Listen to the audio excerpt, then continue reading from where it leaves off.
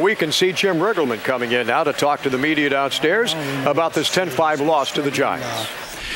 He's had so much success getting hitters to swing at his fastball that's up around there, letter high, and right now he's throwing it either a little bit lower in a hitting area or a little too high to get him to offer at it. And that's been a real good pitch for him to get strikeouts, and that's just not been happening. He's gotten hurt a little bit with his changeup. He's got a great changeup, but word gets around the league a little bit, and every now and then maybe a hitter is looking for it. But he just a little off. He's just struggling, and he's gonna have to keep going out there and figure it out. What's the next step in your mind for him? I know it seems like you've already backed him a little bit off of the 8th inning role. I guess what's the next move? Well, he threw a lot of pitches tonight.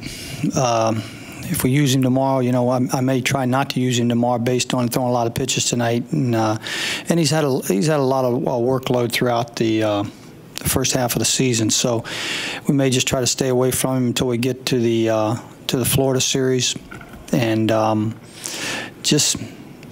sometimes a few days off like that, he'll regroup and may come back just like he was. But for now, I'll try to keep him in that, if there's a couple outs in the 6th, or if we get to the 7th, give him the ball and see if we can get it going again. Now, walks have not been an issue for him so far this year. Is that something that surprised you? Was there mechanics involved there? I have no idea about the mechanics. You just you're looking for results, and the walks have hurt him. But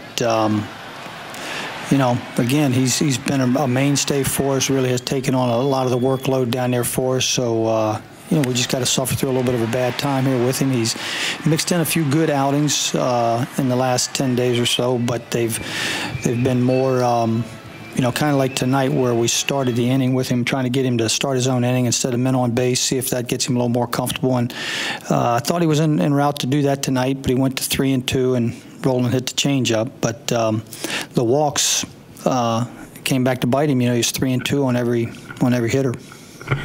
Jim, in the 5th and the 6th innings, you had some chances there. Can you talk about not getting some runs after you had some good starts? Yeah, we had a offensive night, it looks like. You score 5 runs, but there was some more out there that we didn't get, and they came back to bite us. But I have confidence with Clippard, Storn, and Caps down there late. We had already used Burnett, but with those guys that even though it's a 1-run lead, we could hold it and maybe add on a run here or there. But those ones we didn't get, they did come back to bite us. A couple times there were base runners, especially in the bottom of the 6th, caught on fairly aggressive running. Was that a conscious decision on your part to go the aggressive route? Well, the one play just bunted.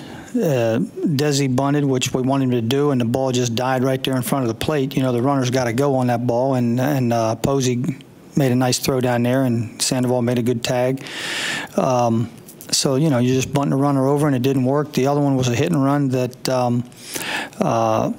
Maxwell got a tough pitch to hit, couldn't get the bat on the ball. And, I think the Giants got away with one there. Casilla, the pitcher, didn't make a stop. He just came up and went. If he makes the stop that you're supposed to make, then Desmond gets a better jump, and he's going to be safe over there. But, he just came up and delivered the ball without stopping, so Desi didn't get a jump at second. One of the things that's plagued Stammen this year has been giving up a lead right after he's gotten it. Is there anything that you can point to there why that seems to have been the case for him so much?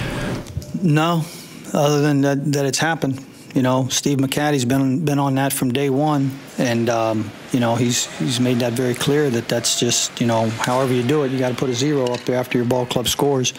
But Stammen gives you everything he's got out there. He's a great competitor. After a very tough inning, he then settled down, did a good job, got us in a position to win the ball game. They got him in the 6th inning. They started the rally, and Burnett kept it in tow. He gave us a chance. Burnett did a good job there, but the runs we didn't get, the hit and run that didn't work for us, all those things again came back to bite us.